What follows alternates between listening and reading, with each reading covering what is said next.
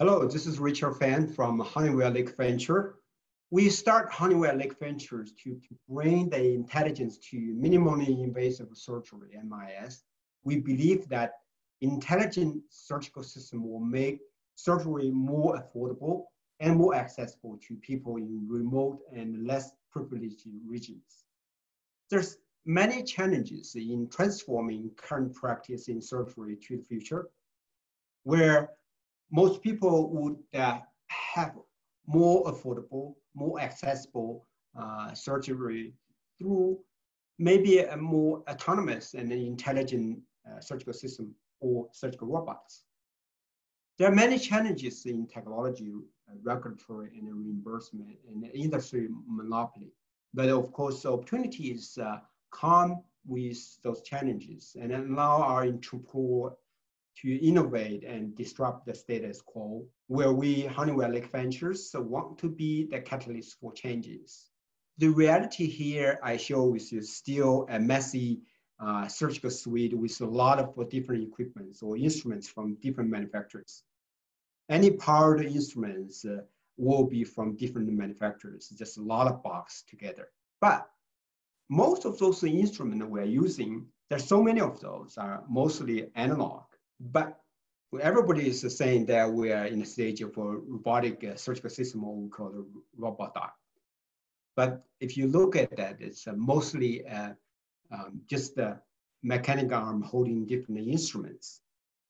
And there's many players in general surgery, in cardiovascular, in neuro, and so on and so forth. But they all similar. In a way, they are still using a mechanical arm, hold the instrument, same old instrument you would use in the most typical procedures. So where are we? I mean, really, if you look at the open procedure, that's a few hundred years story. It wasn't like that 40 years ago. And we use sutures and scalpels. Then comes along with the instrument like a stapling device, make it a little bit easier. With the scope and the ultrasonic device and RF device that made the laparoscopic procedure possible. And then the fancy system from Intuitive. A lot of people called the fancy robotic system is a robotic system. The fancy system from Intuitive Surgical is not a robotic surgical system. Not even close to the Matterport we show in the sci-fi clips. No, it's not. It's only a system that allows the surgeons to sit down, be guided with three-dimensional imaging, and translate and filtering the motions from surgeons to mechanical arms holding different instruments.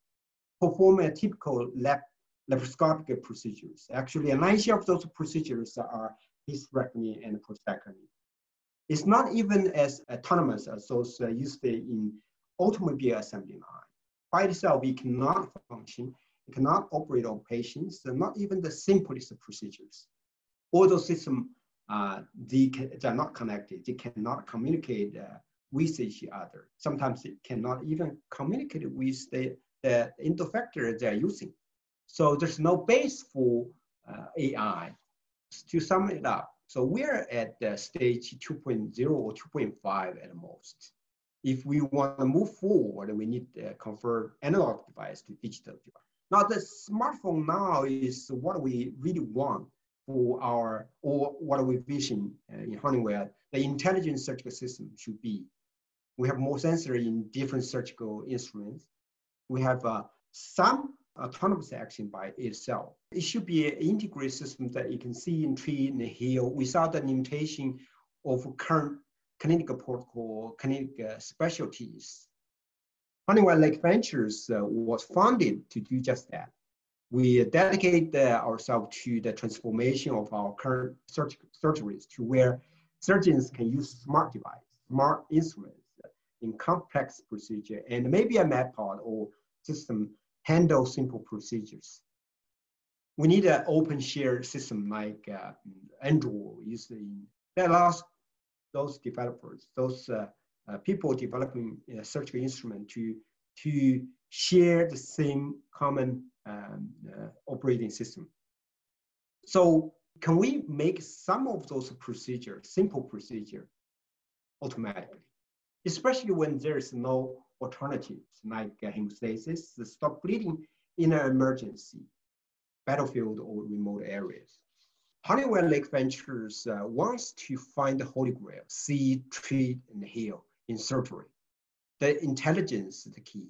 Currently, optic imaging, the scopes are the eyes for surgeons, are designed for human surgeons. If decision makers are surgeons with different sensors other than human eyes, we can have different way of saying registration and guidance during the procedure. It should be a paradigm shift.